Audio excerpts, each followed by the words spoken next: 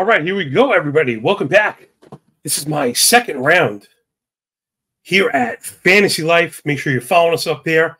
MBFantasyLife.com, of course, all the superstars.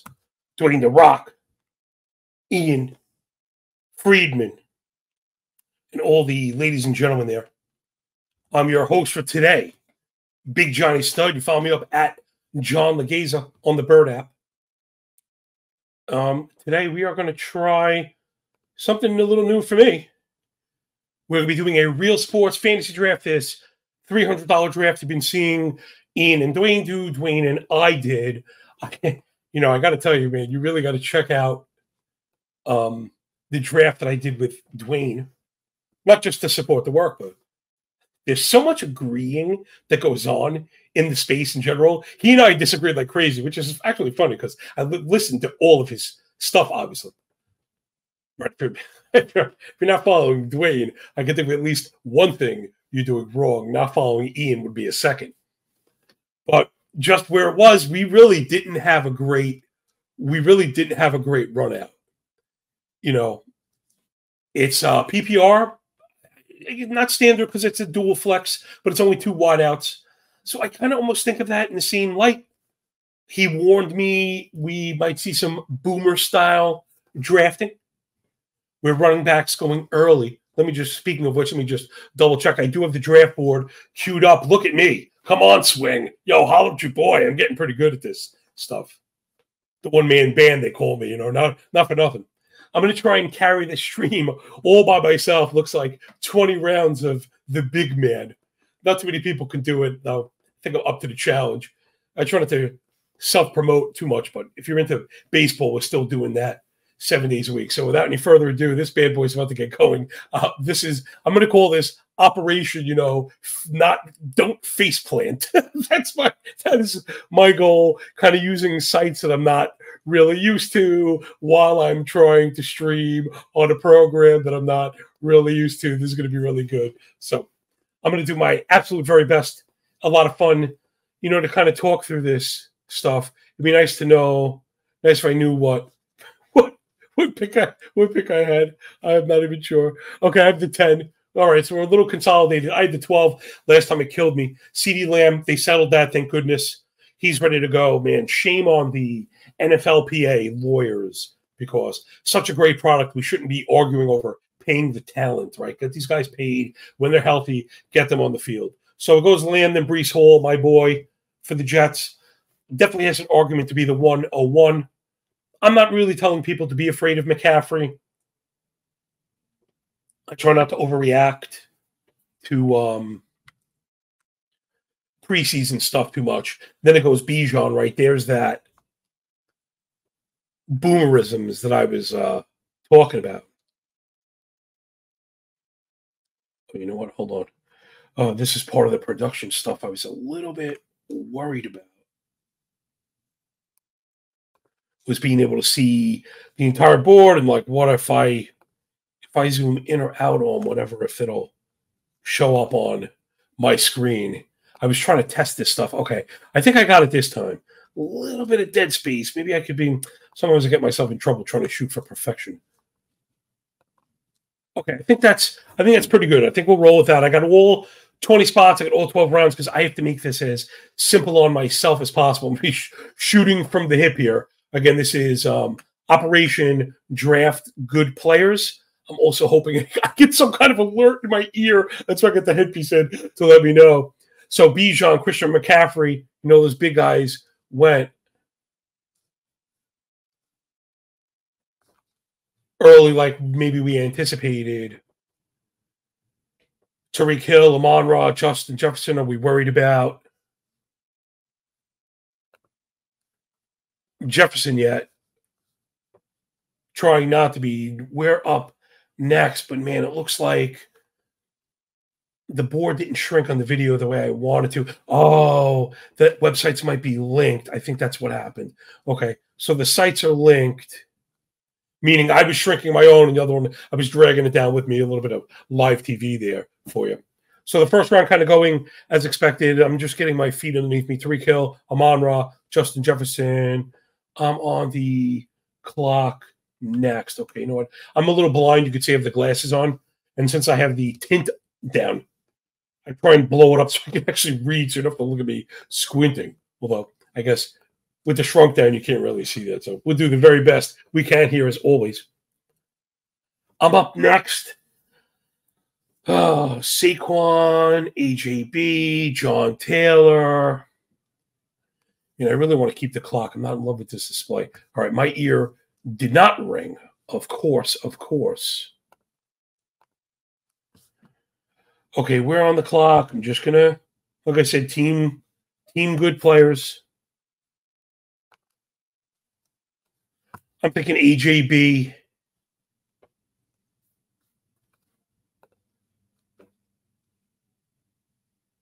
At the top, kind of my guy, right? We have a chance for the number one receiving position. Where I'd been, I was kind of expecting Garrett Wilson, though you can never really expect too much.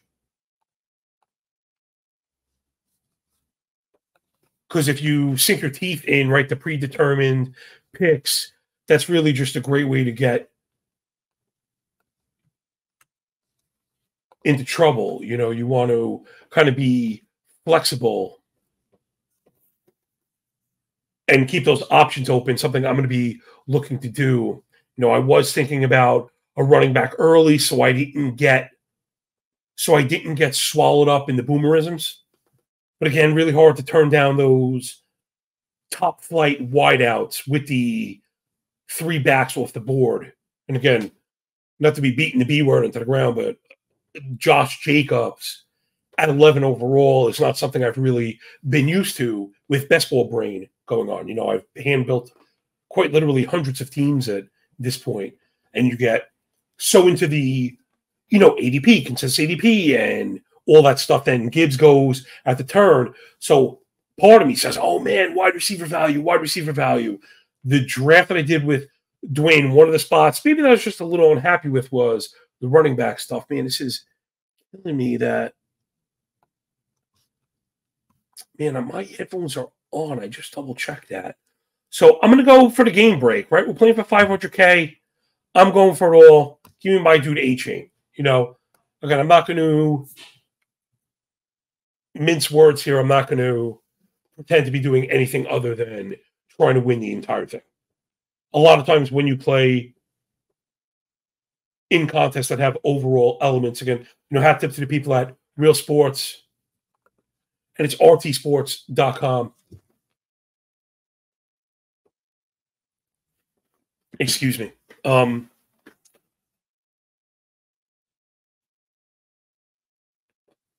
Big chunks of the buy-ins go towards the overall. Sorry, I senior momented on you right there. There's so much going on. While my 2 picks are in the bag, I'm trying to work on a little bit of production, make sure I can balance it. So I have my eyeball on. I think the graphic is good. Like I said, the lesson I learned was not to be shrinking stuff. Man, it says I have...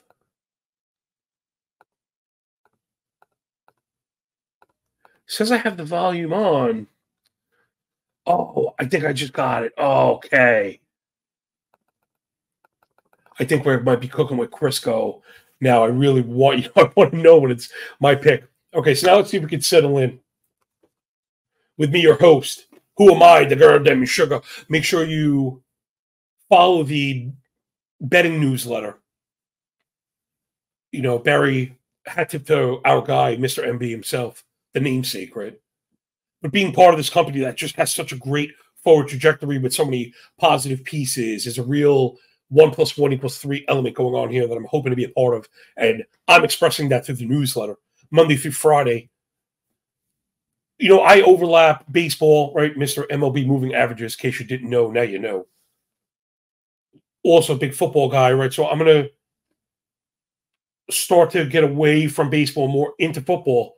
But if you're strictly NFL, we got you. There's a futures bet up every single day, that I'm on. I've been doing futures, plus we track everything. The MLB props are doing very good, but what I was getting at, we're going to begin to kind of phase those out.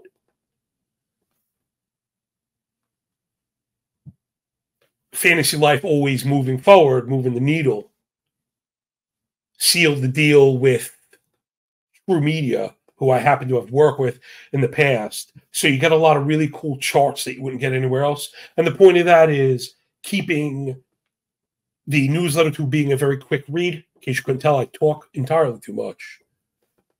And I try not to write that way. But the chart, says it all. So we can do a little spoiler here. He hasn't popped up yet. His name will. I doubt he'll make it all the way back to me.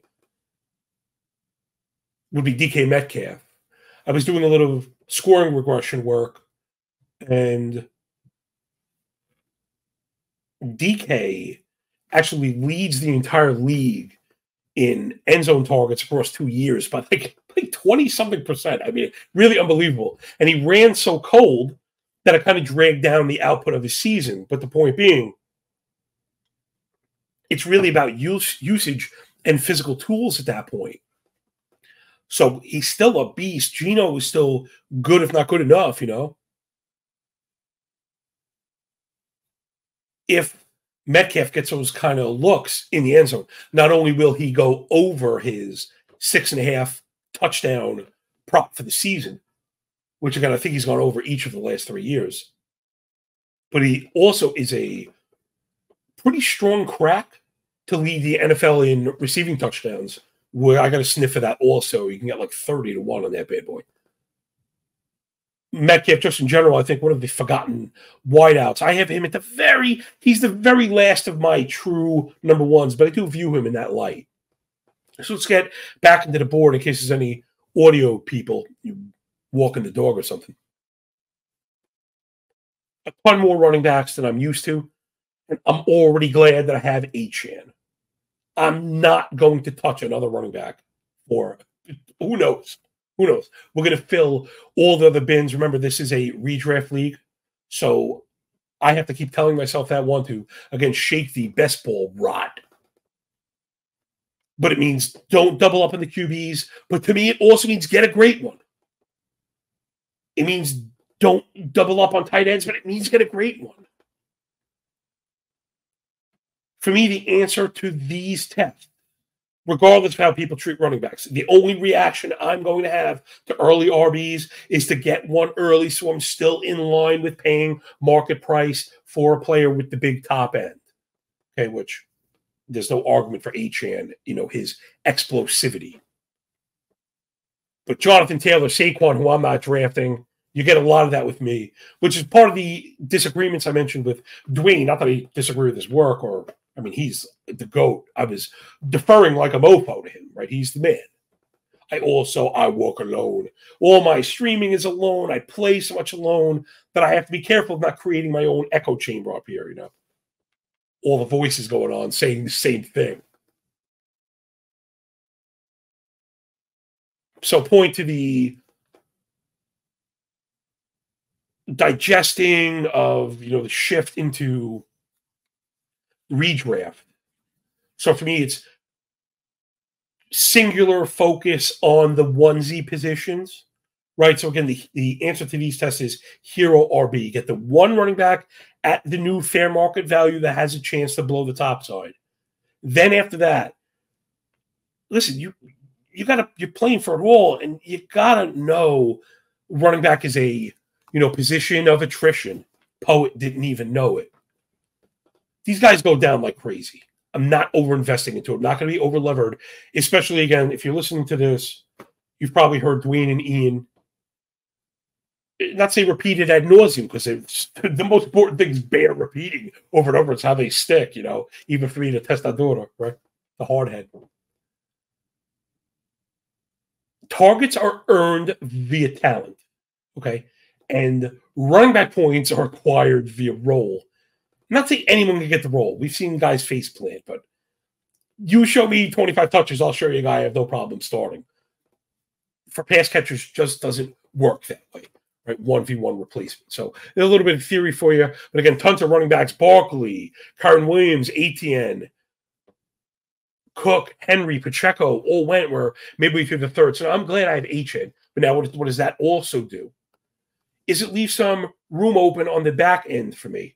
Okay, now this is the hard part because I have picks coming up. I want to make sure that I'm, entertaining, but also very smart. I see 3 guys at least that I love, love, love, love, love, love, love. Love, love, love, love, love. I'm 2 picks away, so I'm getting one of them. It's DJ Moore, Devonta Smith, Jalen Waddle. Take them, however. I would pick Waddle first if I really had a choice, but I have a choice, but I'm a little worried about the non-contact stuff. I'm not trying to invite any injuries right now. Again, playing for an overall and not best ball. We need the immediate view, right? I think people undersell the importance of winning early in fantasy, getting points up front. Right, so you'll see how I handle running back. We're going to make sure that we get some today points, right? Some week 1 points, but I'm pretty much making sure I'm filling all the other bins first.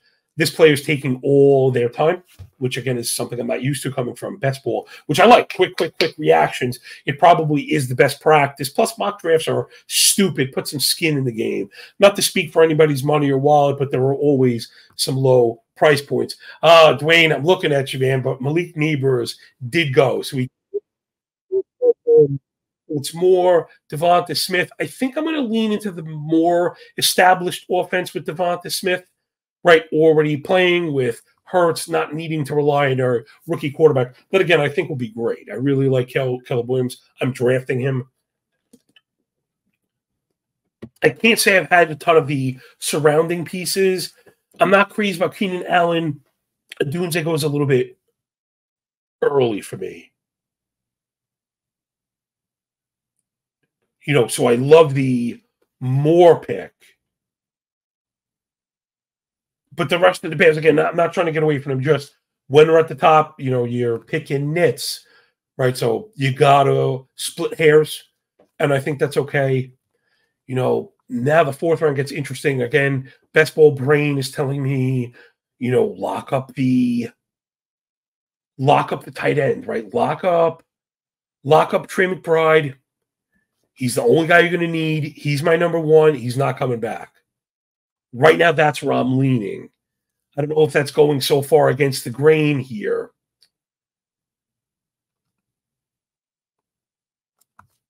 I forget, Dwayne was explaining to me that it's not really, this isn't sorted by like ADP. It's sorted by like last year's points and stuff. So now, again, that's going to work a lot of times. So tight ends, we're looking for repetition. But it's not the biggest sample of players. I did mention muscle memory before, and I don't want to be a slave to that. But again, I really think it's important to fill the onesies with the lockdown player you think can be number 1, right? You're looking for guys who can be number 1 at their position. But, man, I got to be honest. The fact that I'm just realizing I went Brown and Smith and paired them. I don't want to say accidentally, because if I get Hurts, I'm going to make it sound like I stacked the Eagles on purpose. But if I don't get him, I'm going to say it was an accident. So now I'm glad I kind of vocalized my own, not say mistake, but my own actions. I'm going Jalen. Oh, it rang. I actually got a ring. Yay! So I know I'm up. Man, I'm really cruising right now. I might have a few more of these drafts if you guys like this stuff. So for me, it's a no-brainer here. And I'm going Jalen Hurts, even though I was talking about McBride. I'm going to hope that I'm not as big on some of the other tight ends maybe as other people. Laporta, Kelsey, already gone. Andrews already gone. I'm not tremendous on Andrews, to be honest. I worry about the health and stuff. Plus, I don't know. The Monken offense disappointed me a touch. I feel like likely might be nipping at his heels. I've just had some concerns about the overall environment and again the health. Andrews just always seems to be missing games all the time. I'm looking for ascendance. And while I know when I fade a player like Andrews, there's a chance that I get smoked. That he's got the top end for a tight end that we look for, right? You can get 8, 9, 10 catches volume. We can get between 80 and 100 yards, depth, right? And get in the end zone. But at the price, I prefer McBride. There's no chance he makes it all the way back. I don't even like to focus on that stuff yet because I think it serves to upset you, meaning when you're so far away to try and start, queuing guys, and then, oh, I got sniped, So let's take a look at the board, do a little recap. Again, I went Hurts, so just Hurts and Allen off the board. Redraft, I think you can expect quarterbacks to fall a little bit. So I don't want them to fall too far. I want guys that run. I want the weekly floor with a pop at the top overall. We know we're getting that with Jalen Hurts. I don't care about regressing, butt touchdowns. Like, it doesn't mean anything to me. To me, it's inputs. It's a fantastic environment with adults calling the plays and a great offensive line, several years of continuity with the top pieces. And though I'm not a big Barkley guy, it's more of the price. I worry about passes to the running back and his own touchdown equity. Look at that, man. Feather in the cap. Coming at you, baby. But again, just picking this, I think, Hurts has a great case, right? He runs, he throws. I think we've seen improvement across the board also. And for me, it's really just a matter of health. So I wasn't really planning on going into the fourth for quarterback. I was thinking, again, tight end fourth. Quarterback fifth and sixth, I was going to play that by ear.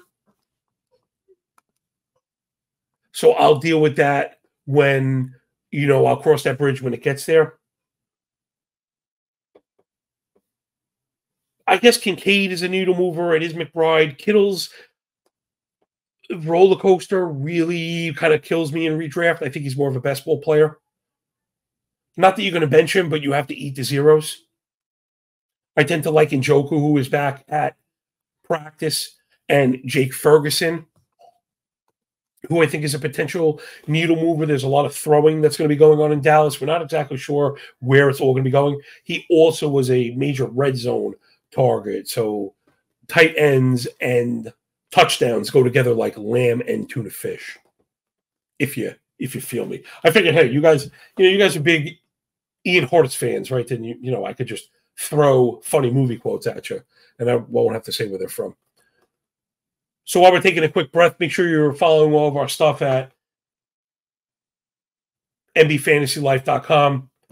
The big dog Barry's been dropping his Rod or Dies, some notes every day. Fun to see when he jumps in the email. And if not, you're getting Pete Overzet does the fantasy email Monday through Friday, super sharp. He has a rep for best ball, but he's just generally very, very sharp ball knower extraordinaire. On the weekends, I think I've seen Ronus. I know for a fact I've seen Ronus. And then it kind of mix. And like I said, I did the weekend fantasy letter.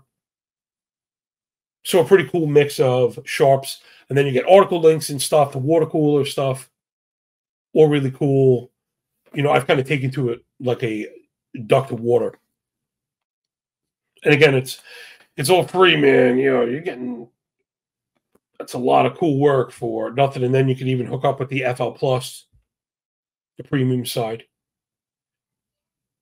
And then all the great affiliates like RT Sports. So hat tip to everybody for helping me, realize the dream. All right. Teamwork make the dream work, everybody. Let's get back into the board here. Running backs kind of settle down. So you see where if you have a back end pick, and I think this is applicable theory here, if you have a back end pick and you have a sense of early RBs, take them in the second, you'll get your guy in the third. And to do you one better, a guy like Moore that I auto smash and best ball in third, I could have gotten in the fourth. Had I gone with Jalen Waddle rather than Devonta Smith, that would have opened the door to either go with DJ Moore or to go with McBride. Now we're at the turn, and I'm like, crossing my fingers that somehow McBride would have fallen. That would be my dream team. I'm not expecting it. But, hey, you never know. So we're getting the running back push tend to fall off. So while I did pay a bit more of a premium on Achane than I wanted to, it ends up kind of manifesting in discounts a bit later on. So knowing the room can be really helpful. Now, the player under the gun at number one went Lamb, which again, perfectly cromulent 101. Then goes Laporta Kelsey at the 2-3 turn. This is not a tight end premium league as far as I know. So I can't go dig around for rules. I'm pretty sure my man Dwayne would have let me know that. So I just don't think it's worth the opportunity cost. And if you're trying to like choke the room, I don't know. I don't really get it. He did come back and go with Patty Mahomes to complete that, though. Dwayne, this is one of Dwayne and I's sticking points. Last weekend, we ended up with Kelsey, who I'm not drafting at all. I think they're not going to be looking to force his usage during the regular season. I think Rashee Rice now looks like he's going to play every game. They added Xavier Worthy, and there's just a chance Kelsey's blah, just blah. Like a good player, but blah. There goes McBride, 4th pick in the 5th, which to me is just like Super Smash Brothers right there. Starting to get a nice mix of onesie positions. Kincaid is gone, Andrew's gone, McBride is gone, like I said, at the TE spot. So it's like Kittle. I would go Pitts. After Pitts, I think I got to wait. It's a little early for Njoku. Again, remember, no ADP here, right? Because he had great season. One of the reasons we love him. And I may take him on this wrap. Again, I think he's one of the guys that can move the needle, but big shaking butt on this one. The quarterback situation in Cleveland is really starting to terrify me. I was really big on Deshaun Watson early on in best ball season as a QB3 because he was going so late, and you're thinking about the potential of topside with the rushing floor. Man, I have completely pulled the eject button. What do you push eject buttons? Whatever you do to eject buttons, I'm doing it. So I'm going to go Kittle if he lasts, and if not, Pitts, excuse me, if he lasts. And if not, I'm going to pivot. There's still a couple of smash wideouts here. Amari Cooper with carrying the same Browns problem. We've seen him succeed with very little, though. Chris Godwin, who I love. Terry McLaurin, who I love. Tank Dell, who me and Dwayne and I drafted. Again, I'm not drafting Tank Dell. I'm worried. Like, I believe Nico Collins is the guy, and I think after that, you're going to get valleys in the production, which is fine in something like best ball, but I think in redraft, you're going to be frustrated. So Tank Dell just went. Again, I'm not saying I don't get it, but I don't really get it. But you see Ramondre Stevenson when he really shouldn't be a 5th-round pick. So that's part of that give and take where, pay up for at least one running back early in these formats. I'm sure we'll end up with another player we don't really want, but such is life in the big city. Again, if you get some week 1 production, we'll just fill it in. We're going to be working the wire. We're going to be speculating. We're also, because this league has kickers and defense, we're not going to draft them. We're going to do that before week 0. Who cares? We're going to look to speculate on an injury before this week. Or we're on the clock again, and we're getting monster production at the wide receiver spot. So just to make sure, guys, that I like Hopkins, Watson, Brown, Sutton, Thomas, Atunze. Yeah, okay. I think I'm pretty settled in on Chris Godwin. He rang, and then this. I do write at The Athletic also. I don't want to cross promote too much, but if you're following all my work, my data-backed wide receiver article, super nerdy stuff, combining all the weird advanced statistics, popped up Godwin in a few spots at cost. Again, if he's going to be back in that really like true slot role where he can dominate PPR scam style, also get some stuff out wide. But I think we're going to also look to McMillan at the back. I'm always kind of thinking back in case something goes wrong. Godwin maybe gets old really quick, though. I think, I don't want to put the horns on it, but I believe in Baker Mayfield. To just be good, right? It doesn't have to be great. Just got to be good. They have the tools. If anything, I'd be buying that Evans is the overpriced one. So now I'm looking at the wide receiver that I said I was going to, the tight end I said I was going to take before that I didn't. So that's twice I lied to you, man. Sorry about that. Under the gun, I just saw Godwin. I didn't think I'd be able to get Godwin as a round 5 pick. Now, James Conner, Aaron Jones starting to go and win in. To me, a lot of times they represent the very end of the running backs that I want. No, it's okay. Next time I'm gonna hope for like Brian Robinson or Zach Moss or like as a worst case. I'll be okay with that. So we're on Z clock.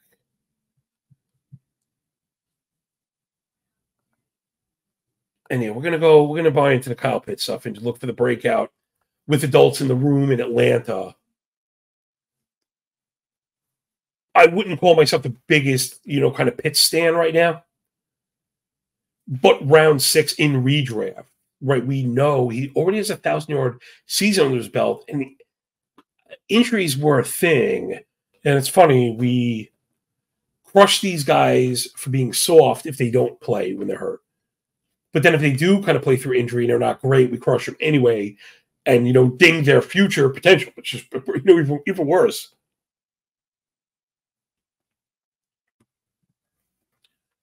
So I think Kyle Pitts, inarguably, has a top side in Atlanta with Cousins on the fast track. That makes him every bit the weekly projection that Kincaid or Andrews is. Even Kelsey, greater than signed Kelsey. Maybe even Laporta. Seriously, that's how I feel about it. Pitts, notice the one name I didn't say is McBride. I think McBride's in a class of his own. I think he reminds me of the Travis Kelsey archetype, right? There's some McFarlandisms that was going in the back end of the first. But now I feel great already about this team because I'm not going to be scrambling to fill in quarterback and tight end. I may not even take another one. Quarterback is really deep this year. You're not looking to replace Hurts. You'll figure something out about buys later on. Right now, for me at least, it's about nailing the running back situation. I already mentioned targets being earned greater than signed, running back roles being given. So we're going to address a week 1 running back probably on the very next pick and then expect the yellow brick road. Again, for audio people, wide receiver board slots or whatever are yellow. Stacking target earners. And going from there and letting the rest kind of figure itself out. I'm not even sure if I guess I'm going to look out for QBs. I'll keep an eye out. Like if everybody that might get the ball goes, maybe a guy like, Drake May, they said won't start. Maybe like he will, so maybe he'll fall.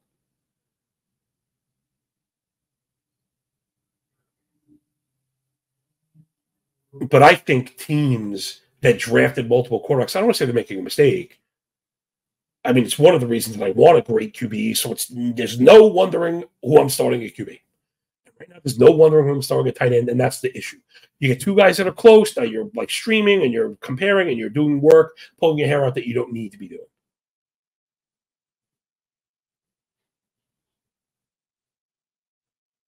So I'm going to look to, again, in these next 2 picks, kind of fill in the starting roster with the best running back / target earner I could find, unless I think that there are 2 maybe running backs, maybe one that's worth kind of holding or one, I don't have to look. It's going to depend because they are going, though they kind of slowed up a bit. Meaning here, let's go through some names because I didn't want to put the cart before the horse because they still have a while to go. I mentioned Brian Robinson, where he's like 10 running backs away. But guys sooner, Javonte Williams I like. I've been getting away from Zamir White. I'm worried about the Raiders maybe suck, and he doesn't play on 3rd downs, which is not a great combination.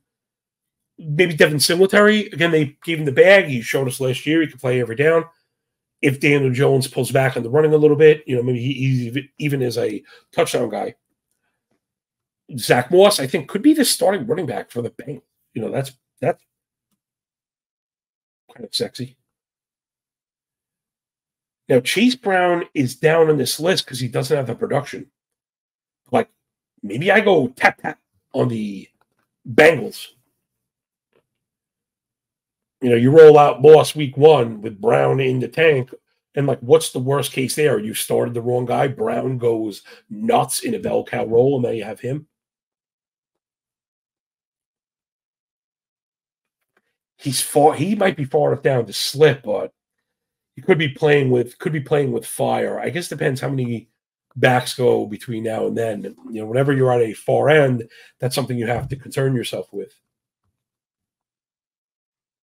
Amari Cooper just went.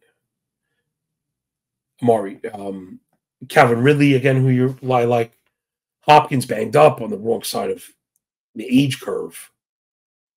I'm not a big Levis guy, but Ridley, for how much everyone loved him last year, doesn't seem to be seeing that kind of steam this year. I think he's very talented now with the second year again, healthy offseason, building with continuity, something I'm always paying attention to.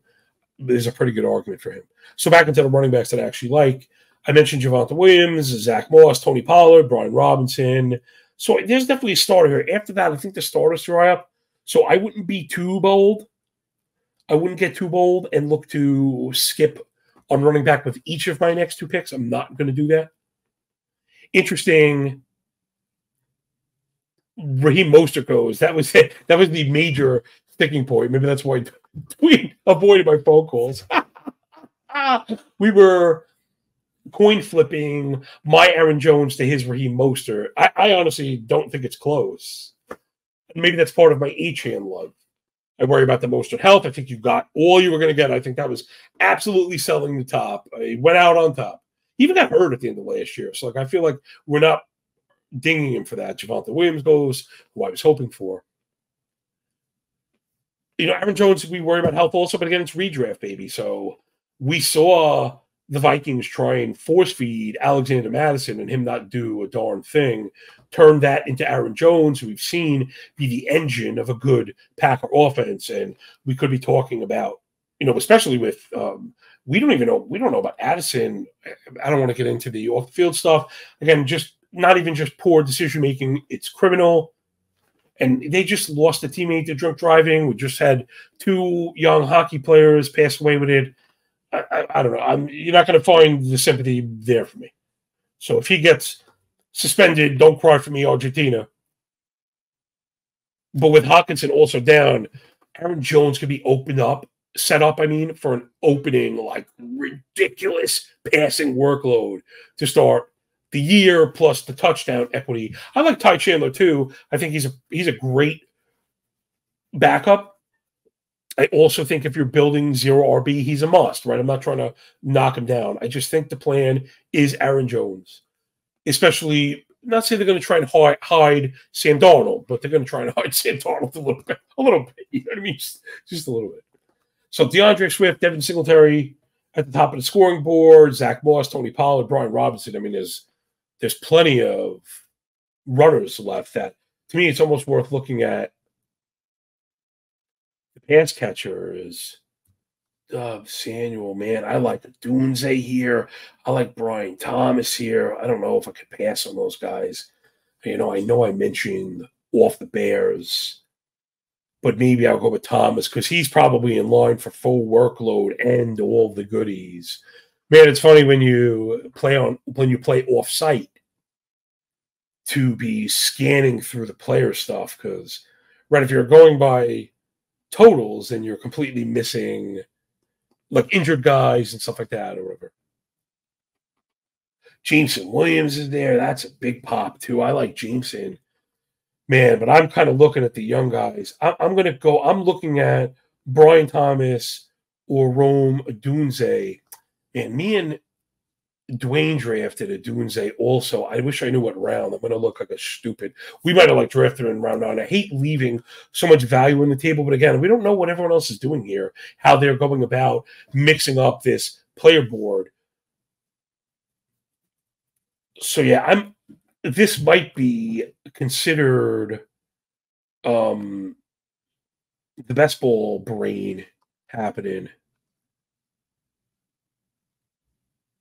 But Thomas is going so much earlier in best ball that to get him in round 7 right now, I love it.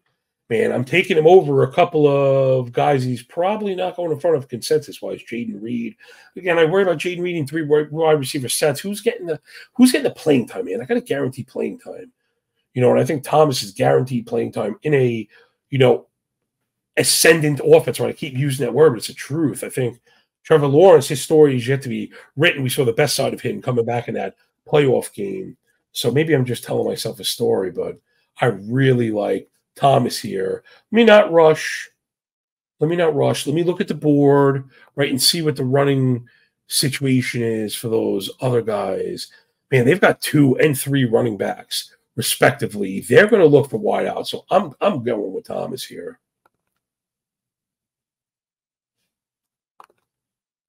All right, locked him up. Now I'm definitely taking my best available runner after that. So right now, my team is A.J. Brown, Devonta Smith, Jalen Hurts stack, with Chris Godwin, Brian Thomas to round out the wideout / flex spot. Devin Achane, the RB1 with Kyle Pitts pulling the tight end, and I'm feeling really good about the balance here. So it's Javonte, DeAndre Swift, Tony Pollard went. I'm going to hope that RBs don't go. I don't think so. Again, I don't understand the play of Team 11. I don't want to drag anybody. The names are not up, but we're keeping everybody incognito. But listen, I got to be me. You drafted Josh Allen in the 3rd round. He's your anchor. He's your stud. He's your beast. He's got to carry that team. Why would you turn around and draft Jordan Love in the 6th? Maybe this team is getting autoed right now. Devin Singletary goes. So I won't kill the 3 running backs, but I don't understand backing up Josh Allen with Jordan Love. You're just never going to get me to understand that. To me, that feels like an objective mistake. I am so careful about, lecturing people. I'm right, you're wrong. I don't do that at all. David Montgomery went. He would have been a nice play. Of course, I worry about Gibbs eating into his stuff. I think I'd rather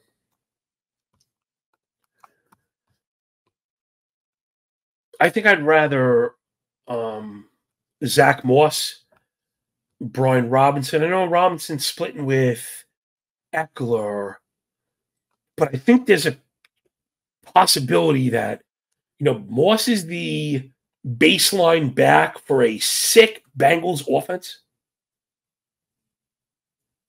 Brown's never really shown it to us. Yes, he's explosive. Yes, we love him. Yes, he pops in the efficiency stuff. To me, it's not wish casting, but it's the more risky play. So as I talk about it, that's where I'm going to go. I'm really hoping. I hate when you lock in a player and he's 1 away. I'm going to hope he doesn't go. I'm going to hope Chase Brown makes it back to me. If Moss does go, I'm going to go Brian Robinson. I'm not feeling brave enough to pass for another, 25 picks for another runner, because I don't want to get left out in week 1. You want something. Zamir White went. That makes the 5th running back on Team 12. So now you're benching. You have to bench David Montgomery or Zamir White, which I just don't understand where you think all the pass catchers are going to come from in a 2-flex league. So maybe there's some auto pick going on. Maybe there's just somebody smarter than I am. Dwayne was very clear that this is something that we could see happen, the hoarding of running backs. I thought he meant to fill in the starting positions, meaning even the flex. But if you have 5, Jalen Warren goes, who again, I really like, but he's already been banged up a little bit. I think there's enough for both of the Steeler RBs to eat. I wouldn't have gone that way because, again, I'm looking for a little bit more immediacy. If he weren't banged up, Warren's a fine pick for me. So I'm going to go Zach Moss. And again, just tell myself a story that I have the baseline work and the touchdown equity on a Joe Burrow offense. I'm also going to hope Chase Brown makes it back. But I'm feeling really good about this team. RB2 for many squads, like I would think, if you were to poll, right, exit poll fantasy drafters and ask them, where their worry spot was, honestly, most of them will tell you RB2, right, if it wasn't tight end or QB. So we don't have tight end questions. We don't have QB questions. I'm still deciding if I'm going to even back them up. right? Like if Pitt stinks, I think you go streaming. I mean, 20 rounds, a lot of the players get drafted. But again, 20 rounds, it's kicker and defense. A lot of the teams I noticed are going to draft those where I'm not. So I'm going to lean into, just, again, now it's back to the drawing board. Now it's just best available RB wide receiver. Best available, best available, best available.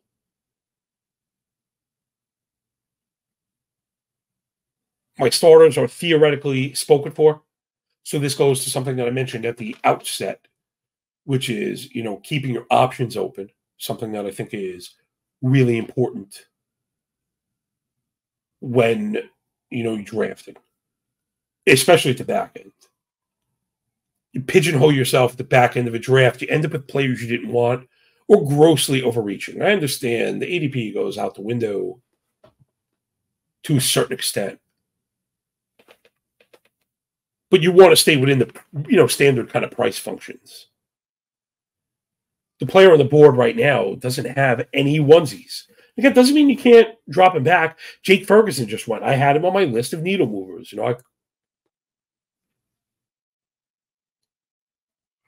There's still quarterbacks that we like, Jaden Daniels not gone yet. Love him. He could run. I mean, relying on a rookie is a little bit worrisome. Right? I'd rather have Hurts. But you could have waited on that. Again, I would have if I didn't take Hurts. Funny, I'm scanning with my eyes right now, and Kyler Murray is still available. So to me, like, I don't want to say it feels like a mistake, but man, it's like if you knew that you could have gotten Murray in the 8th, even with the Eagle stack, do you take Hurts? I don't know. Be honest, I don't know. Now again, playing for an overall prop, the answer is probably yes. Right? That we're looking for that we had the nut hand. We had the nut hand. When it was Hurts all season. When it wasn't Brown, it was Smith. They were just alternating those monster games with, Achane staying healthy all year, getting his 16 to 18 carry. Again, he's not going to get 25. People are nuts. But you get this guy 16 to 18, he could be the 1.01. Again, Chris Godwin working his magic out of the slot. PPR scan, that second half production we saw. Kyle Pitts stepped forward, new environment, fast track, possibly bad defense, carnival games. Brian Thomas, all the talent, underpriced here. Stepping into what we hope is an every down wide receiver 2 role. So hopefully I built something very strong, and I'm going to try and build off of that. Chase Brown went, unfortunately. He didn't make it very far. So there's your hint that people are scanning. Kyler Murray went also. For anybody that was like, what? With good reason, mind you. So now it's like a get your guy thing. But I'll tell you what, man, you're really glad that you got Zach Moss where I did, because Jerome Ford, who I like, but even I'm not sure of the Foreman situation. If the Foreman is feeling great, he's probably the end zone guy, which is not a great look to start the season with. But like Chuba Hubbard just went, and I get the rookies on pop to start. I don't know. We've seen the Hubbard show. We've also seen the Panthers. Now, granted, new shot callers. However, it's possible there's no saving the lack of height at quarterback. And if they're just not scared of a quarterback, especially when they could sit in the pocket, stand up over the O-line, a guy like Hubbard, which I don't really think of as being crazy explosive, you can see where that one ends poorly, where you're looking to replace him pretty quickly. All right, let me do some digging. So guys that I just love, right? I guess we could start the queue here. I just figured out how to queue. Good for me. So Jameson Williams, big top side here. Cortland Sutton, Target Hog, Rome, Adunze, pure beast. You got to like that. Even like Khalil Shakir, Josh Palmer. There's some target earners that are still left. Then it gets a little bit hairy. Right, then it's a little kind of mad. So I think, right, I'm feeling we want probably at least one, if not two of those players.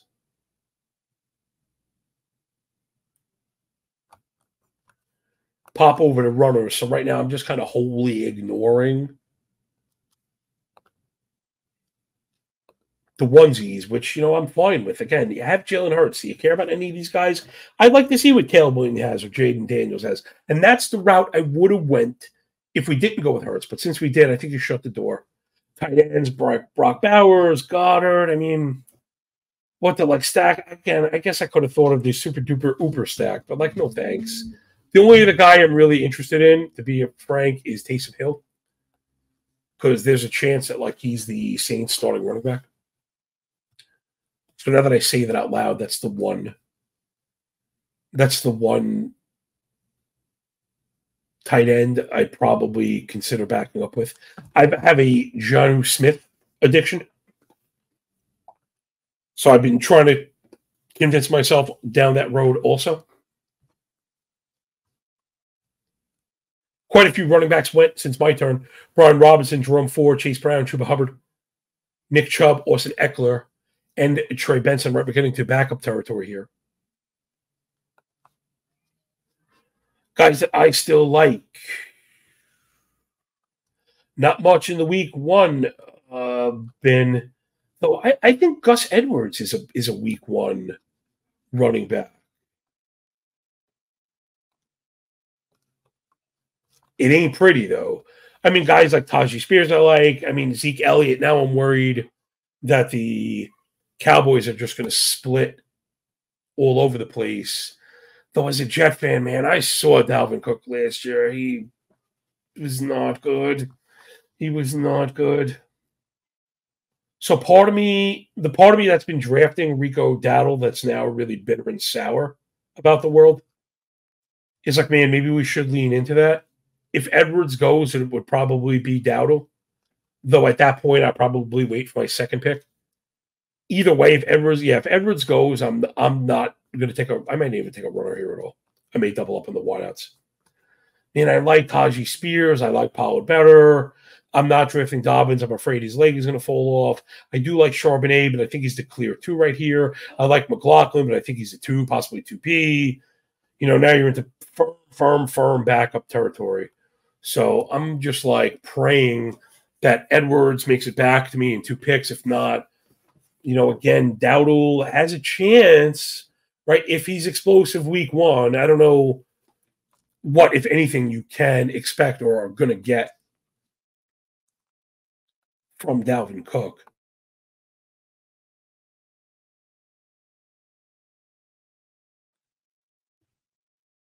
But all the backups going, like Blake Corum going. Blake Corum, I think, is truly one of the, coveted backup pieces. Just goes to show you what people think about the Charger situation. And I guess people think it's going to be Dobbins out of the gate. Roma Dunze just went.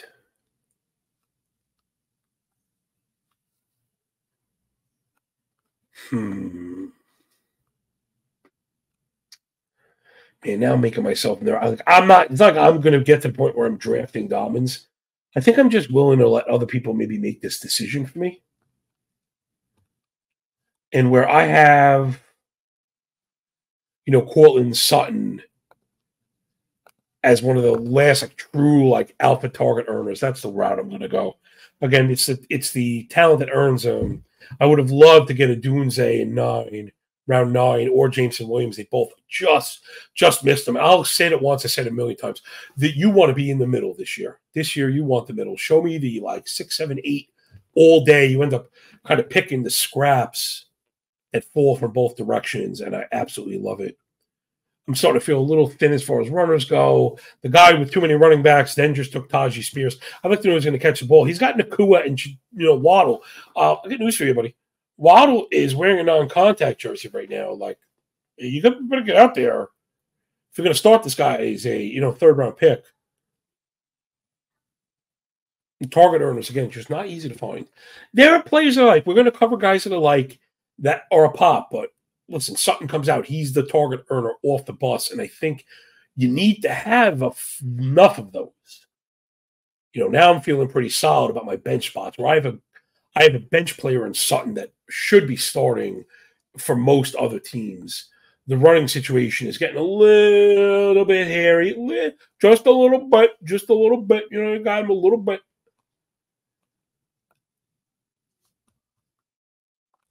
I'm tossing and turning between Dowdle and Dobbin, Dowdle and Gus Bus. And see, where I like Gus Bus so much is best ball that I don't think Dobbins lasts to week 3. But what if it's the Dobbins show up to week 3? Like, I'm worried about the quality of that offense altogether. I haven't really had to make this decision in redraft.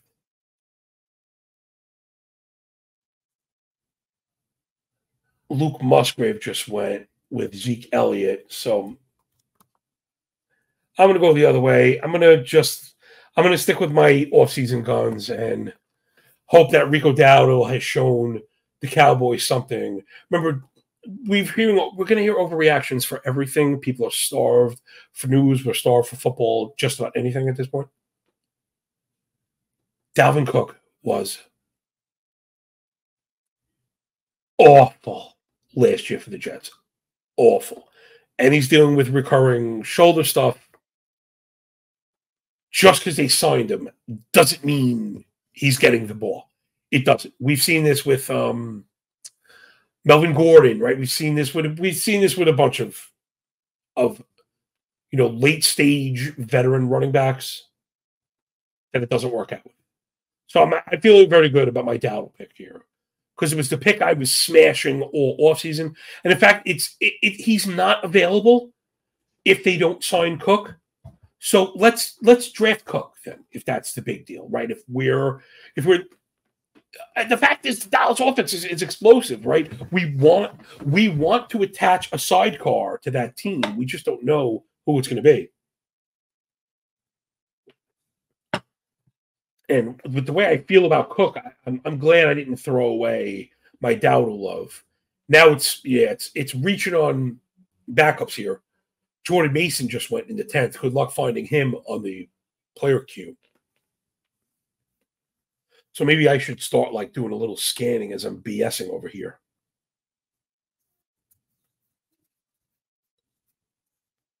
Eckler, Trey Benson, John Brooks, Corum, Spears, Elliott, backup. We're up to backup RBs.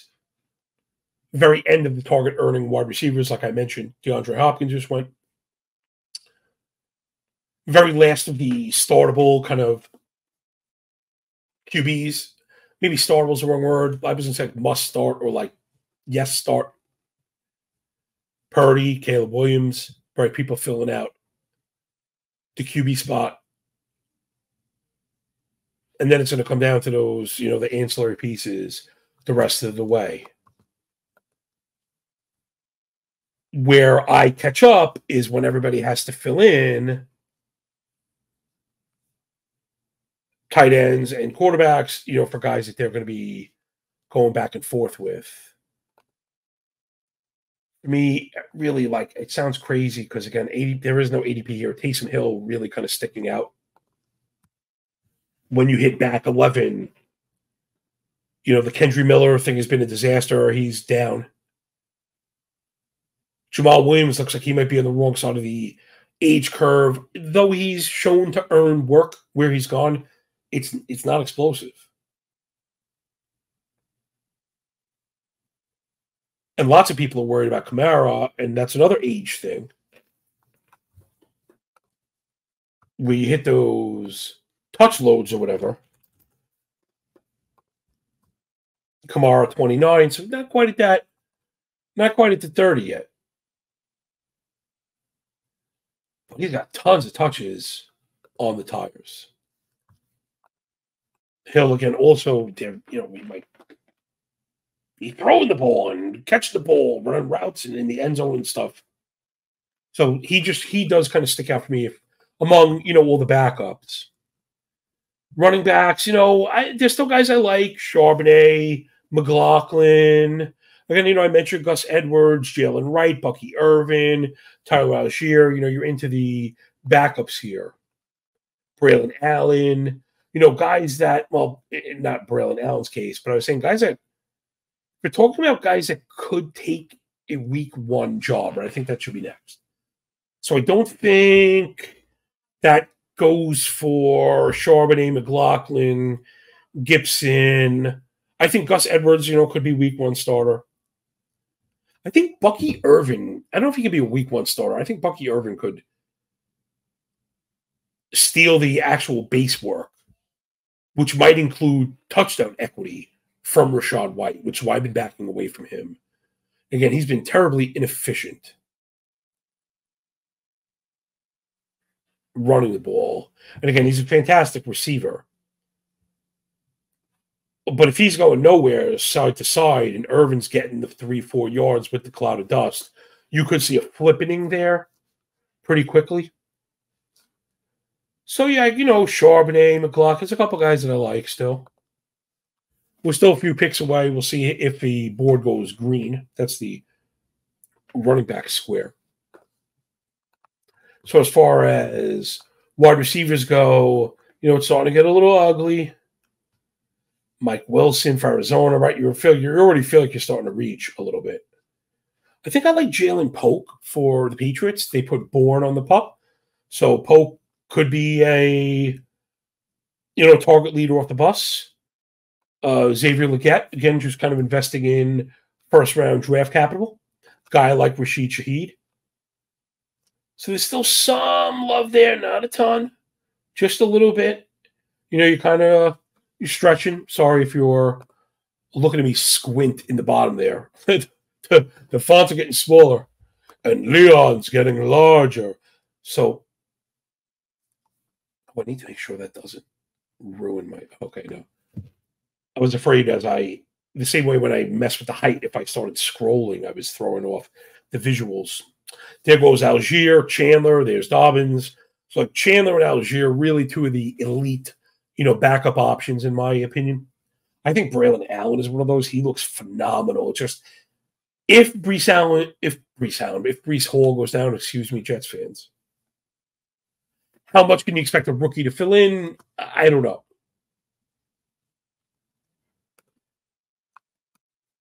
But you would think if the Jets do kind of fulfill the prophecy and are good on offense, it's going to be a great role to have. So we're 3 or 4 away. Taysom floating, but I think we want to snatch up a runner. The guys in the end should have been done grabbing runners a while ago. That we should be able to pass on them for pass catchers. Again, I cannot believe I'm not. I'm going to keep daring these guys to keep taking running backs because it's round 11, and the players after me each have 2 wide receivers. 4 total wideouts from 2 teams in round 11. It to me is absolutely nuts, especially the way they're running out. So I don't want to see all my guys get plucked. It's just a matter of who we like. I think it's got to be Shaheed. Thomas out of the way. We're finally going to get what we hope is a full complement of snaps. And I think Shaheed has erroneous on both counts, has been erroneously labeled like a slot guy. It's not the case. He's super explosive and just returned to practice. So I think had he been putting up this big, Gus Edwards goes, Julian McLaughlin goes, had he been putting up this big preseason, he probably would be off the board a while ago. So I'm going to lean into the ifs and buts or candies and nuts a little bit. That was Addison. It was time for him to go. Let's go Shaheed. Add some explosivity. And again, Derek Carr, one of those guys I mentioned before, playing through pain, and we trash this guy. Then he plays hurt, and we trash this guy. If he's healthy on the fast track, they could just be okay again. You're not going to find the Derek Carr swan song here. Me singing, siren songs for this guy. Waxing poetic. But, big shaking butt. He just might be in a, NFL level QB. In which case, having Chris Olave and Alvin Kamara and Shaheed would be great. So I was correct about, predicting Charbonnet goes to the guy with all the running backs. So the same guy now has Gibbs, Kamara, Connor Montgomery, Zamir White, Tajee Spears, Zeke Elliott, and Zach Charbonnet. Now, yes, I'm bitter because I was going to draft Charbonnet, but you don't have a use for Charbonnet. I don't understand. That's 2, 4, 6, 8 running backs in a league where you could start 4 of them theoretically because there's 2 starting and then 2 flex, but just burning 4 backups. I could even see if you wanted another backup in case you felt you were going to be left holding the bag, but you could have that, brother. You can have that all day, man. I'm just not going to worry. And he didn't even take a wide out. Crazy stuff, man. Of course, all my guys got yoked. So I'd be down to my guy, Bucky Irving, that I mentioned. I like Marshall Lloyd, but he's banged up. I don't want to wait and risk re-injury. Ray Davis, I like. Tyrone Tracy. So there's still a couple guys, even guys I might look at on the next swing. Where, we're just going to look to stack very strong backups. But I think Irving is my guy if he falls Bucky Irving. If not, I guess Antonio Gibson is a pop. I feel like we just know what that is already. But, again, these are bench guys that we're not really asking much from. Tracy, Tank Bigsby, Roshan Johnson, just kind of talking out loud, guys that I really like. I know who else I really like. I don't know if he's... It's a berry play, meaning he's buried in the ranks because he didn't play last year, so we don't know where he would go. But if we're talking about backups that look like they have a chance to take the job on an explosive offense,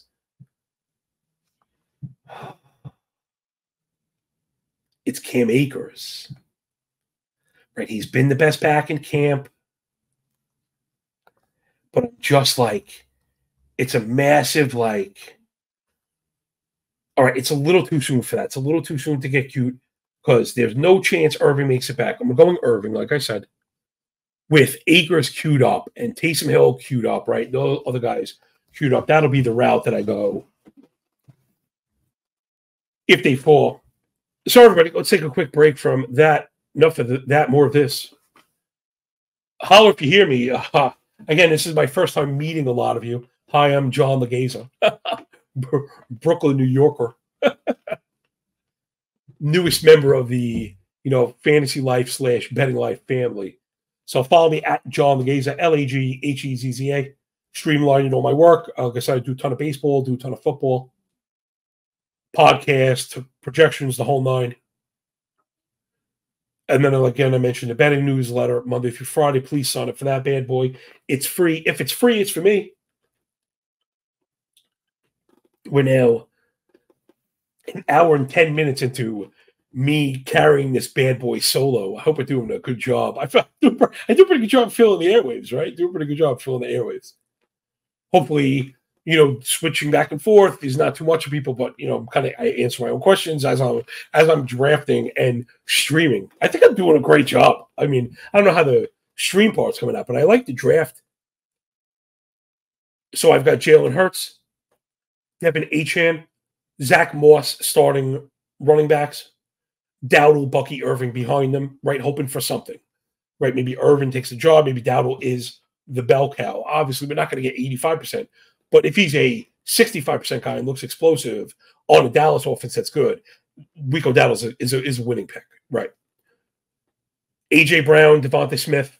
So I have that Hurts, Eagles stack. But then also Chris Godwin, Brian Thomas, Cortland Sutton, Rashid Shaheed, right? So a good mix of what I feel is a full complement of playing time in good scenarios, good weather, fast tracks, dome play going on with Kyle Pitts at the tight end. That's the one that worries you, of course.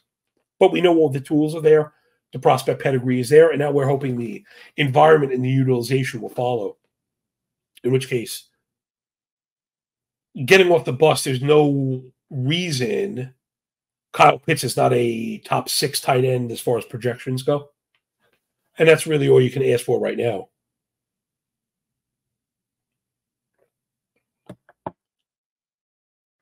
So hit me up on Twitter if you happen to be watching the video. Let me know what you think. You get me anytime there. Always looking to meet me gente. Our people that are supporting the work. Again, without, you, there's really no us. Without you, I'm just some kind of fat guy yelling at his computer. So let's take a look at the draft board. Again, I think the thing that really sticks out is some of the extreme strategies that we've seen. The players to the right of me, again, to the short side, I'm at the 10 picks, so meaning 11 and 12. Combining, 2 QBs in the first 6 rounds, I don't understand in a 1 QB league. Then also that same player took 2 tight ends in the first 10. Now I see the Packers stack developing. Okay. Again, Jordan Love, Romeo Doubs, Luke Musgrave, Dontavian Wicks, and Marshawn Lloyd. Why did you draft Josh Allen? When are you starting Jordan Love? And how are you determining which Packers player to play? Again, to me, redraft is about clarity. My team, at the very least, has clarity.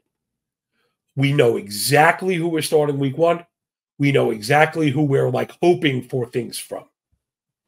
And frankly, I'm in love with this team already. It's frankly, to have a player like Cortland Sutton, who, again, should be the clear #1 target earner. Again, touchdown regression baked in, should just be the target earner and the main end zone target earner on that team. If Nick's, who some smart people really like, if he's even half decent, we could be talking about, monster hit here. Again, not saying the 3rd overall player, but saying, an 8th round pick that is a 4th round return, is a 3rd round return. And that's a great way to, set your team up beautifully, and then you have to hit the big picks to put you over the top. I don't know what just happened. Again, just let the confusion reign. The player at the 1 spot on the 12-13 turn, back-to-back kickers. I don't know. I'm not drafting a kicker, let alone 2 kickers, let alone 2 kickers back-to-back at a time where I could be getting guys that actually play foosball. Again, I don't know if this is auto pick. I don't know if this is boomer stuff, just galaxy brained to the 8D chess level. Maybe I'm stupid, right? I want to leave that back door open as well. I mean, and I don't know what's going on. So let's just keep stacking playing time. Let's keep stacking opportunities. Again, there's $500K on the line here. So no rest for the weary. I'm going to look to build that bench, man. Build the bench, build the bench, build the bench. Keeping an eye, again, I'm going to keep an eye on quarterbacks. I'm going to keep an eye on tight ends. I'm not going to stress. I'm considering the Taysom Hill thing now as we speak. If I go Hill, I know I'm shutting the door on tight ends. Let's look at quarterback just really quick.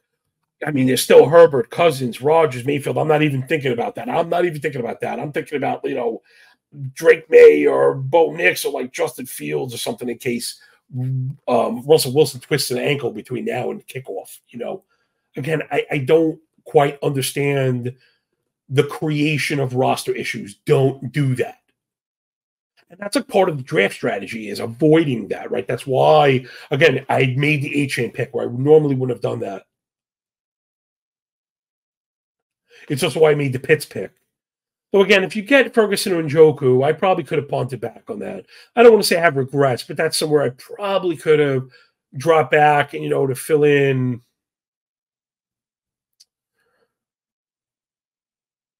I don't know, Xavier Worthy or something like that, right? Big upside kind of play. All right, we're coming up again in a handful of picks. Again, I think we're doing really good. I'm about to just smash the Cam Akers button as fast as humanly possible. Because again, we're not really gambling at this point on needing anything. We know Houston is set up to at least be a great offense. Yes, I'm worried about the injuries. But again, I don't have to start him. There's a chance. Akers is more explosive than Mixon and takes this job. And is right. You could see where I'm going. I'm building for pathways to the victory, right? To all the upside. Just give me the pathways to ceilings once I've built out all my starters. And I think, again, Akers, right, if you're the explosive back on a team like the Texans, like truly ascendant, right, the word, I'm going to keep using it.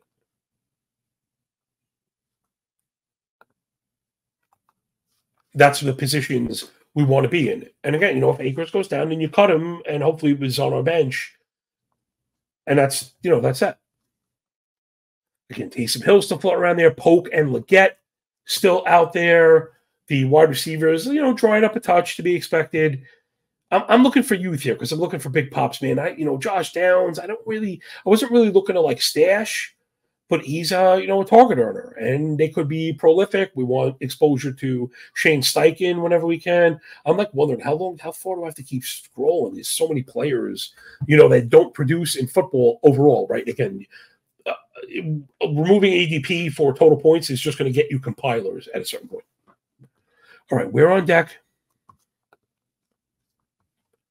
Come on. Oh, we gotta love Akers. Then after that, it gets kind of hairy. All right, let's go. Cam Akers season, baby. Again, just building to upside with running backs. A lot of the cutesy picks kind of gone.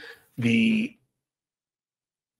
Chiefs went and brought in P. Ryan, so all the late Carson Steele kind of lost some shine.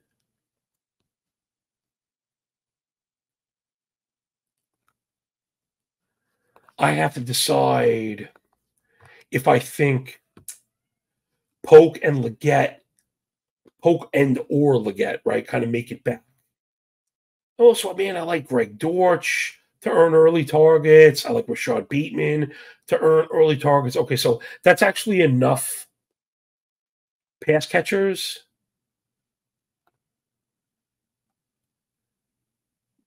That maybe I'm going to go the other route and prioritize Taysom Hill on my wrap here. Hopkinson and Dalton Schultz went with Jacoby Myers, so tight end starting to get stressed. Yeah, I'm looking at the Hill pick. Again, any running backs that really kind of stand out? The answer feels like a pretty definitive no. There still comes some sexy backups. I think Tank Bigsby is a very clear backup. I think Justice Hill is a pretty clear backup. Those are guys, what I should be checking these guys off, right? Draft stuff 101. Especially on these weird sites, right? You don't know when the names are going to pop back up again. Okay, we're on deck. Mike Williams just went, thanks, but no thanks. He's going to get worked into a role with the Jets. I'm just not really interested in that. I want explosivity. I feel like that horse has kind of left the barn already. That was to the guy with all the running backs. That's what he's going to rely on. Jacoby Myers and Mike Williams to save his season. I don't know. You can have that, brother. Then again, Harrison Butker, you want kickers? I don't want kickers. No thanks. We do want Taysom Hill and the possibility for him to be like the Saints RB2 or to maybe be like their QB2 and their wide receiver 3 all at the same time.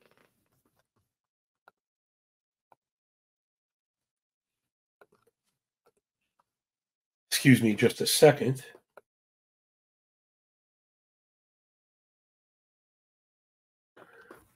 And we're back.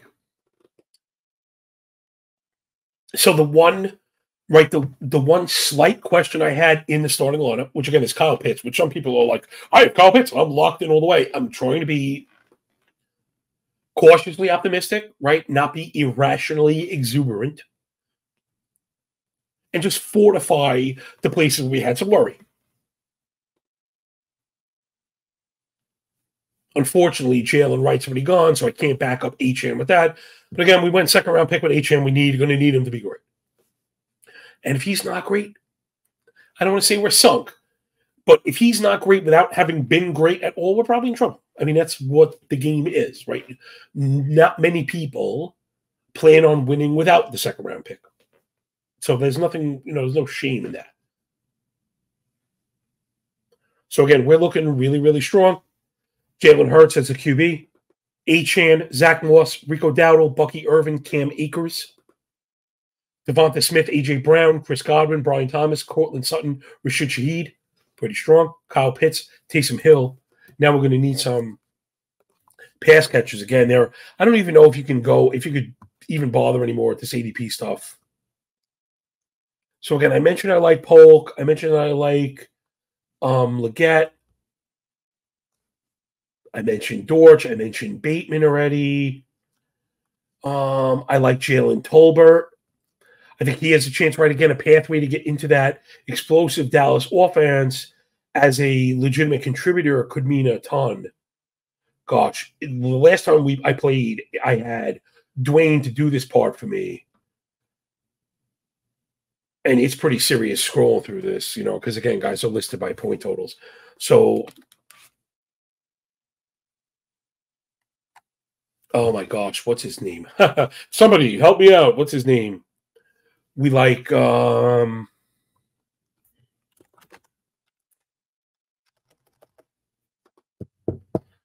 my gosh. I can't believe I can't remember his name right now. I'm drawing up a blank. Shame on me, everybody. I'm just trying to squirrel up my favorite kind of late picks and just make sure I get them on the queue. Oh, Brendan Rice for the Charge. What I've been trying to attack. Weakness. So Washington showed some weakness when they moved Dotson, so I like McCaffrey. Again, the Chargers might straight up stink,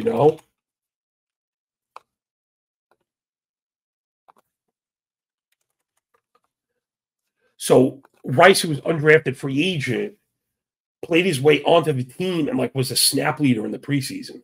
Again, I don't know what that means, but we're not expecting much from the Charger pass movements. They got to do something. And even if you really like, Palmer, you like Palmer and McConkey, I just think there's a pathway. Again, I'm not going to push up Rice to somewhere unreasonable, but I think he belongs on these lists. Excuse me, everybody. I'm sorry. Let's see. Man, it gets really ugly. I know some people like Aguilar to fill in the 3 spot for Baltimore, but I think it might be Devontae.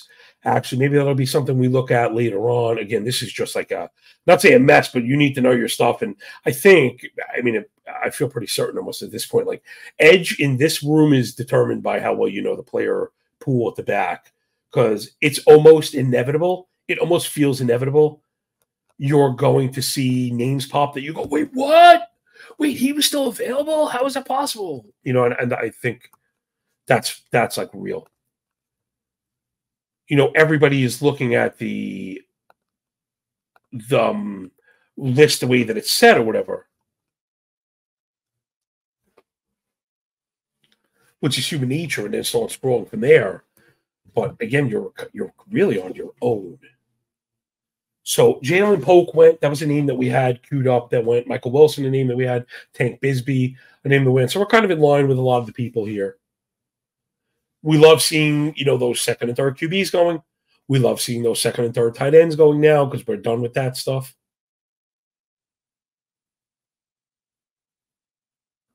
So it's all about playing for upside, right, and hopefully just enough playing time to make it happen. There really aren't many running backs I like at all. So I may actually prioritize the Justice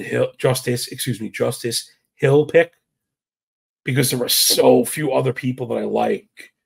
I like Dylan Law, but he's got to go a lot later. Jets defense went Wan'Dale Robinson. We're getting to players that I couldn't care less if we're getting drafted. They get drafted and I'm kind of fist pumping. But it's starting to get pretty empty as far as the cupboards go. I'm noticing that I have a slight buildup of wide receivers that people have kind of forgotten about. Again, that's what you're going to get in a league like this. Last year's trash or rookies or injured guys. Because if you're searching by points, you didn't get nothing from Jalen Tolbert. But he's impressing in camp. Cook's already had a small injury. Now, granted, Lamb is back, but there's plenty of room for opportunity in Dallas. Plenty of room. So, again, you could see Tolbert playing his way into a tremendous role by Halloween. That's what that's what I'm looking for. That my starters kind of get me enough leeway to let the potential on the bench mature, right? And hopefully some of that maturation turns into studs. And that's kind of it, to replace the injuries or whatever the case is or the misses that we had. Not that I made any mistakes in this draft. Again, feeling very strong about this. Love this team. Love this team. And, if Brian Thomas for the Jaguars comes out in a Studley, man, could be great. I mean, again, I don't even need him to if Shaheed is good on the fast track in New Orleans. Or, Taysom Hill is that versatile collector of fantasy points. He could be a perfect flex, too. Hopefully, I don't need him to replace Pitts, right? Then you're probably in trouble. Justice Hill went rats. Drat. Oh, yeah. No, I don't even know all the players I mentioned. I didn't really have any other runners here. CEH, Jamal Williams. I like Roschon Johnson, but he is the third. Man, Shipley, maybe, you know what? We have to go Dalvin Cook. Because we went Dowdle. Yeah, that one feels pretty clear to me. Not that there's much else to choose from anyway. But again, just in case we're looking back, I'm like, oh my God, Dalvin Cook is healthy. He's the Cowboys, RB1. Roschon Johnson went. So, all right, my guys were starting to go anyway. So we're going to go Cook. Again, just to spell Dowdle. And, maybe we have the winning answer for Dallas. Again, I don't have a ton of confidence, right? I'm not going to go and tell you how I'm a Jets fan and watch Cook just be the worst ball carrier I can remember in a decade. Xavier Legette went, and I wonder if I should have put a little more thought, not been so aggressive, right? These guys are starting to take their pass catchers now. Maybe I could have let it slide. I didn't want to lose on Cook because I feel like between Dowdle and Cook, again, where's Zeke at? Zeke feels like maybe just a short line, goal line kind of guy, which has value on a great team like Dallas, but we're looking for base work. We're looking for pass catching work. We're looking for 2-minute offense stuff. And also, we're looking for a breakout play. I don't think you're going to get a breakout from Zeke at this point in his career.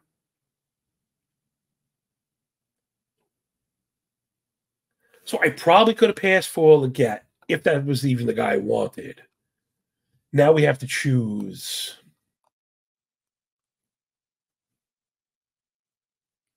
Dortch, but that feels crowded because I do like Wilson, but he's been a standout. McCaffrey, Tolbert. My gut actually is saying McCaffrey.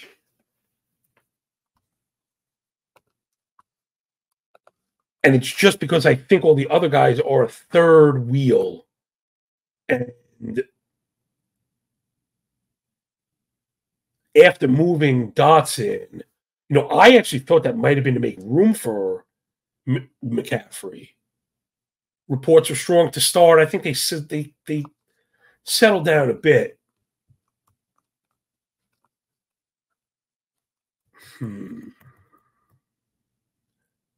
And if I'm going to use that logic, I'm going to go the other way. I'm going to go with Rashad Bateman. And again, just kind of, lean into injury stuff that does scare me. I'm not going to lie. Maybe this is the year. I don't know. And that's like the worst analysis there is. But if we are talking about stepping on the field as a starter with the potential to earn targets, Bateman's a starter. Bateman's a 2 there. We've all kind of just gotten sick of it because he just doesn't play enough. 2 years ago when he played, we got some love, but he's healthy right now. They've been holding him out. So he should be in line for snaps. Again, I'm not starting Rashad Bateman in week 1 anywhere. I'm not going over any prop bets here. But I think if we're listing players in, late in round 15, that again could start right off the bat and surprise, have talent, or attach to good offensive contextual environments, I think Bateman checks those boxes. I probably have the guys that we're going to be drafting in the queue already.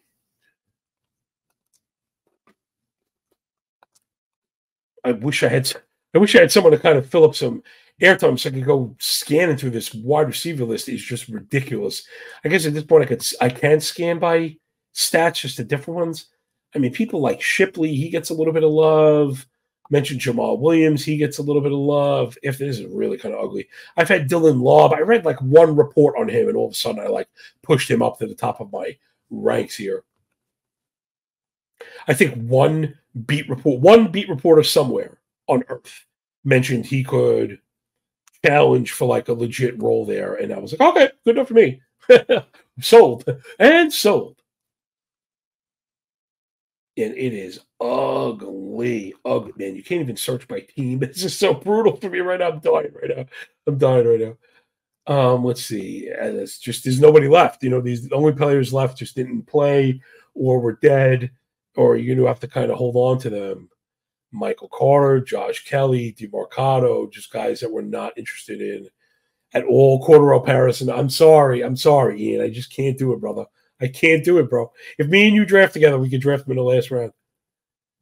Do I take the Deuce Vaughn and look to complete the trifecta? I know LJ Lawrence Jackson at RotoWorld, really great analyst, cool dude, was talking about he liked Vaughn as maybe being the best runner they had.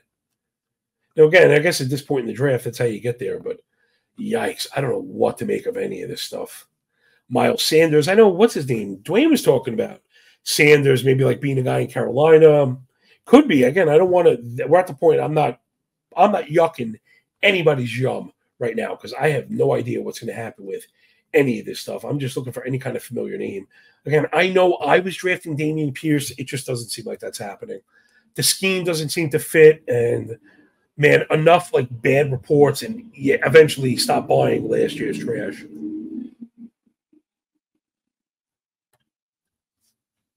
Sorry about the motorcycle race going on outside of my window, apparently. Man, there is nothing here. These cupboards are really empty. So, okay, I think I would and should prioritize the one runner I have, which is Laub.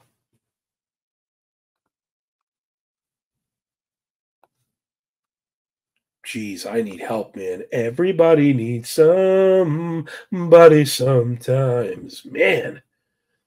Jeez Louise. Yeah, get your running back. This is what happens when you're, when you have those rooms where running backs were getting pushed up early from the jump. By the time you get to the back, it's not even like tenable.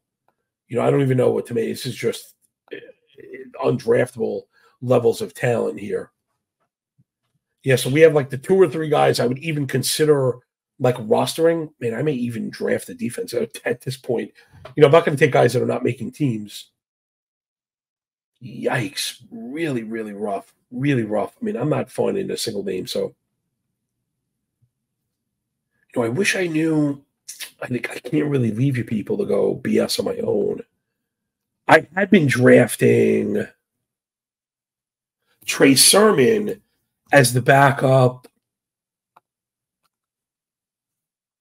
in Indy, right behind JT. There really wasn't much going. They were saying how great he looked in training camp, and of course, he got hurt. This was Trey Sermon. I mean, he's back in practice, so that's definitely a guy that we like. Again, there's just nothing doing here. A lot of the pass catchers I mentioned didn't go. Chandler McMillan, who I mentioned earlier on, I forgot about him.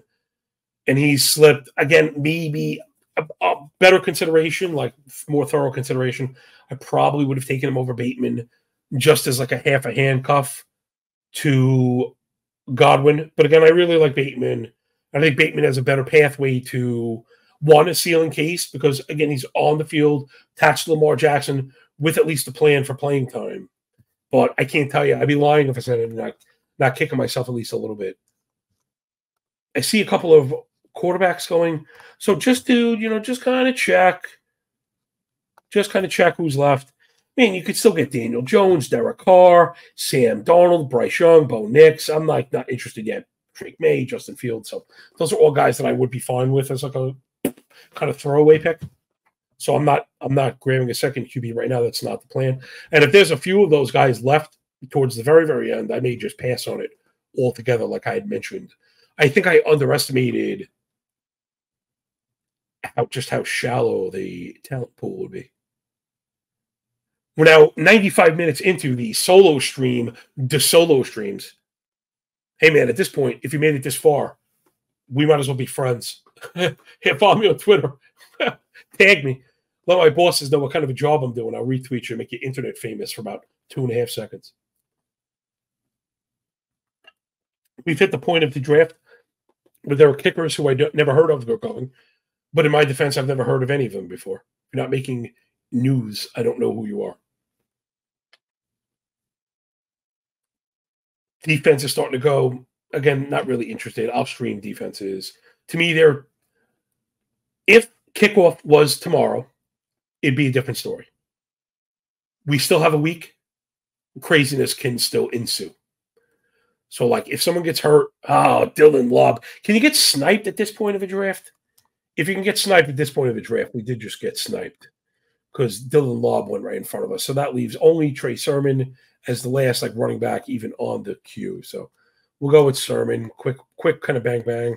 I was hoping for Lobb, but again, that's okay. I think Lobb is the third fiddle, right? Zamir White, Alexander Madison, and then it's probably Lobb, though. The way the Zamir White narrative's been going, that stock is kind of tanking right now. Again, if Sermon is healthy, secures the number 2 role, he's a guy without that little injury would be going, 5 rounds earlier, just with the other clear backups. Colts actually went so far as to cut Evan Hull. I think they re-signed him to the practice squad. But to me, that roster move was a vote of confidence in Sermon. And, coaches and coordinators do nothing but lie. Like it's not they don't tell the truth ever.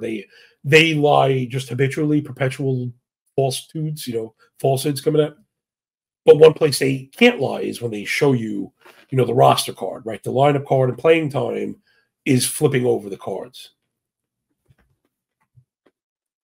So of course, as I try and drag my carcass to the last, 3 rounds of this, I'm like woozy here, trying to scan through the doldrums of the player pool while I try and stay entertaining without more than 2.5 seconds of dead air as I try and construct a team worthy of $500,000. Gosh, I wonder how will this stream be looked back upon?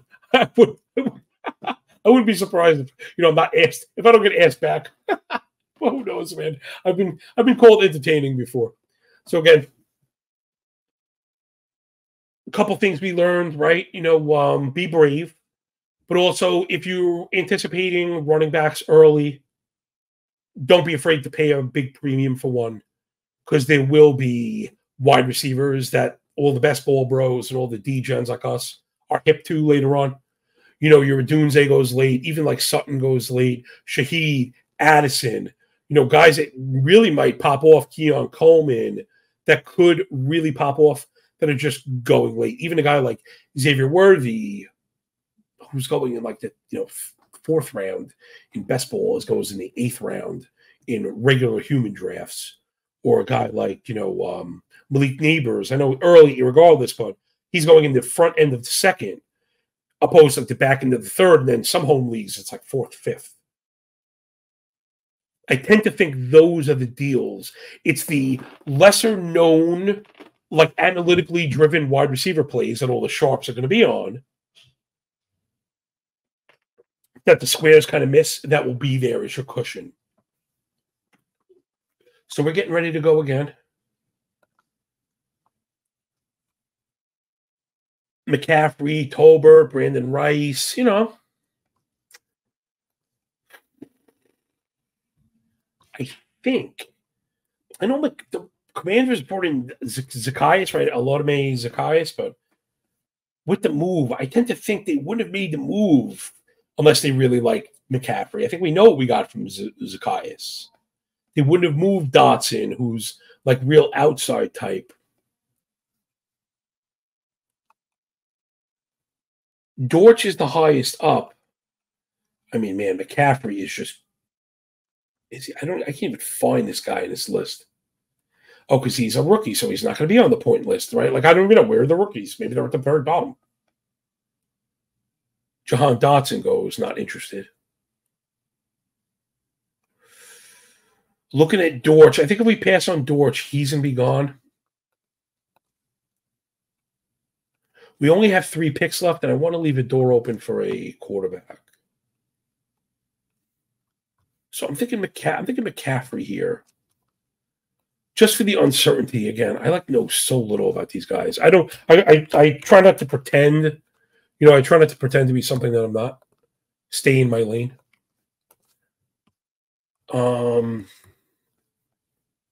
71 catches, 992 last year at 13 scores. A lot of touchdowns. Not that those are sticky, but all right, let's go McCaffrey.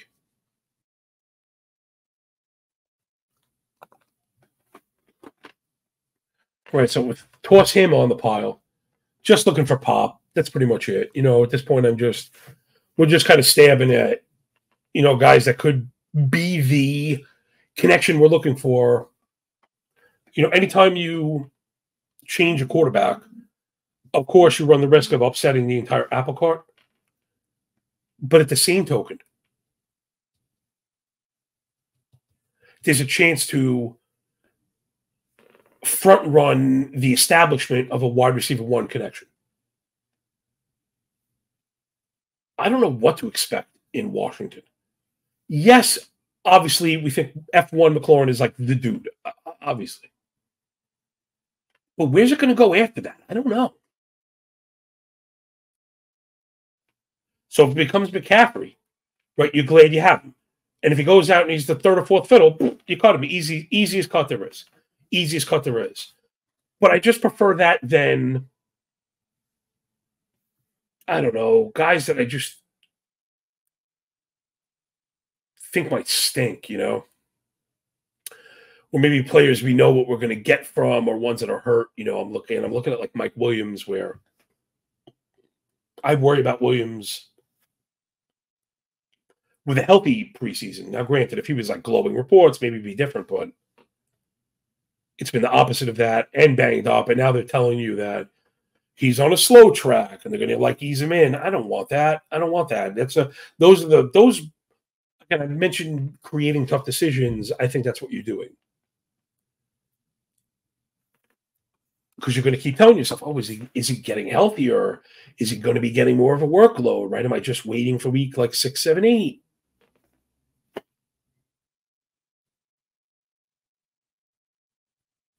Where you're making it harder for yourself down the line, where I want to make it as easy and obvious for myself as possible. Did this pick pop off? No, goodbye. When you drafting scoops of vanilla ice cream, eventually they're all going to start looking the same. And again, that's the issue. I don't want to create hard decisions. I don't want to have to pull my hair out trying to stream and digging into spreadsheets to try and figure out which I think is the better projection by a 10th of a point. And those are just all the things that get you in trouble. So again, 2 picks left to play for some upside. I've got Dortch, Tolbert, Brandon Rice. I like both of those guys. I guess that was 3 names. And then quarterback, man, Daniel Jones, Sam Darnold, Bo Nix, Justin Fields, Drake May. I know May. I guess May is a silly pick. Redraft. Sorry, I best balled you. But Fields might not be. Again, Justin Fields, very easy cut. Very easy cut. Steelers named Russell Wilson the starter. Why would you take Justin Fields? In case Russell Wilson twists his ankle, shooting a Subway commercial. You have a top 5 projected QB, regardless, top 7 minimum. Justin Fields, unlike many players in the league, right? Forget just quarterbacks, can go for 150 and 2. Now, I know that would be a tough decision, but I think you just want the coveted piece. I mean, other than that, I don't even know if I'm going to take a QB. I think maybe it's silly. Maybe it's worth looking at some defenses. You know what? Dwayne and I was talking about the Bears, how great the Bears were down the stretch. Maybe I'll consider drafting the Bears and just adding a kicker. Right? Defense is a little more to it than kicking, which is completely stupid if you ask me. Right? You can just stream dome kickers or stream weather guys or whatever.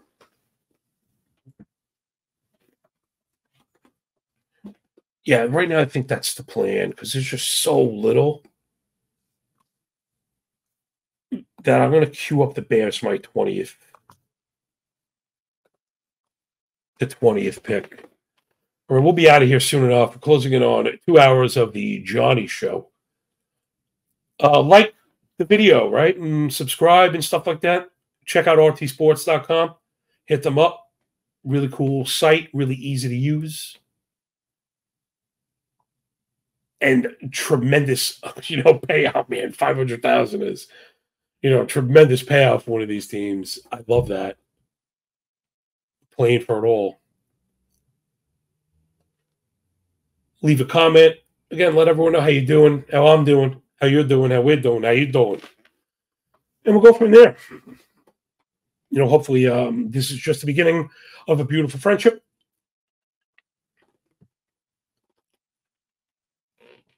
Ian, I know, is away for the weekend. I'm going to bother him next week and try and get one in with him. I'll hit Dwayne up and ask him the same.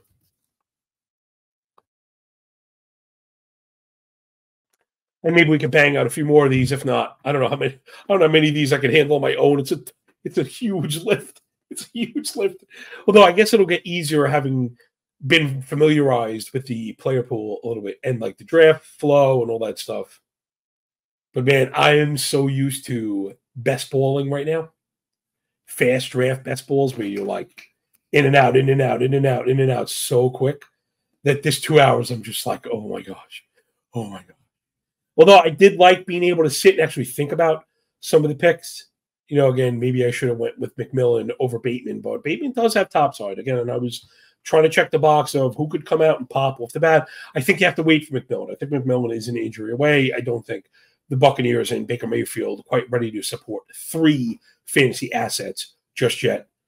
So hopefully I made the right decision. If not, my McMillan best ball bags will be jingling. Jingling.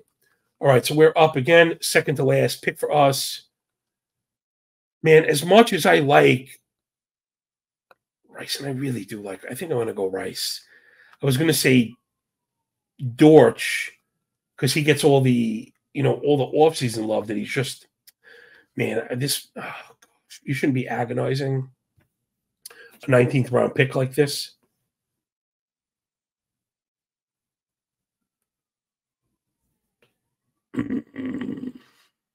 All right, I'm going Rice. The thinking is just that even if we like more from the Cardinals than we do from the Chargers, the Cardinals room it's so stuffed, the Chargers room, with talent and opportunity, that even if Dortch is good, you got to think there's going to be times where he's just out, right? You're on the outside looking at it. Connor's going to get the rock. McBride's going to get the rock. Marvin Harrison Jr., is going to get the rock. So you can see where that goes south for him. I think I'm glad with the Rice pick. Again, very easy cut. This is a QJ fade. And a chalk fade? I don't feel great about any of the pass-catching assets, Ladd McConkey included. Again, even if he's good, we need a few guys to be good to get left out in the cold in this one. So we're going to go with the Bears to wrap this one up, and that will do it from yours truly at John Laghezza. Make sure to follow me and make sure that you're checking out all of the wonderful stuff going on at MB Fantasy Life. I am about to fall on my face. Hope you enjoyed it. And again, if you had any, questions, comments, we'll tweet this stuff. You come at me. Again, I'm open to all scrutiny. Hopefully I did a good job explaining all the picks and why I went in different directions that I did while pointing out other draft strategies, pockets, and stuff like that. I think we did a pretty good job for a single person on the fly. So that'll do it. Make sure to rate, review, and subscribe. Check out all the NBA Fantasy Life, like I said, and please subscribe to the Betting Life newsletter. Again, if you hit me up on Twitter, follow me at John Laghezza, JOHNLAGHEZZA. That'll streamline all the work and get you all the free goodies. So from yours truly, enjoy the rest of your weekend, along with everyone, all the lovely ladies and gentlemen at NBA Fantasy Life. Remember to check out Real Sports and RTSports.com. Check out the drafts over there, and maybe I'll catch you in the next room, right?